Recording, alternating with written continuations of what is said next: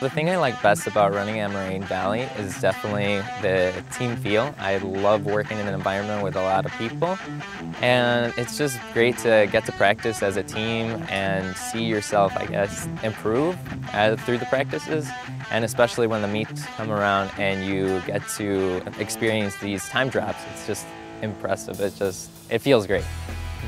Cross-country practices start quite early. We start around 6:30, and our practices range from distance days where we can run from somewhere from an hour to 2, and then our sprinting days where we run around 6 to 7 miles just at a fast pace.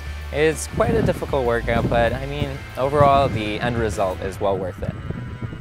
The biggest difference I've noticed from running in high school to running here at Moraine Valley is the cross-country meets are definitely a lot more intense. You get a big group of people that you get to see, and it's definitely a lot more motivating to run with like a couple hundred people in comparison to a couple schools. Running is unique because everybody always gets an opportunity. No matter what the day it is, no matter what the weather, you're just gonna go out there, you know you're gonna run.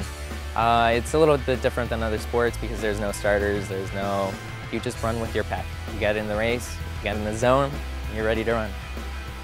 Balancing cross-country with schoolwork isn't that difficult because our counselors are really helpful in balancing our schedules with the time we have our practices.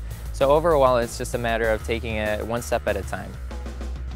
The reason a student should try out cross-country here at Moraine Valley would be because it's an overall experience, from the coaches to the teammates to the actual competition.